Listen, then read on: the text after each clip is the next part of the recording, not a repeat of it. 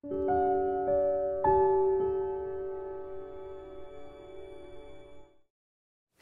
れ出してこのまま戻る気はないわ。初めての自由と出かけたいの二人で。ただいつの間にか止んだ雨の匂いがした。まるで終わらない夢が覚めるようにずっとはぐれながらそっと生きてきたから、同じ足音のあなたに気づけた。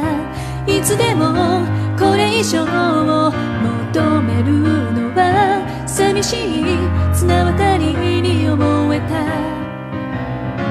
涙が嘘のように風にさらわれながらほどけてゆく。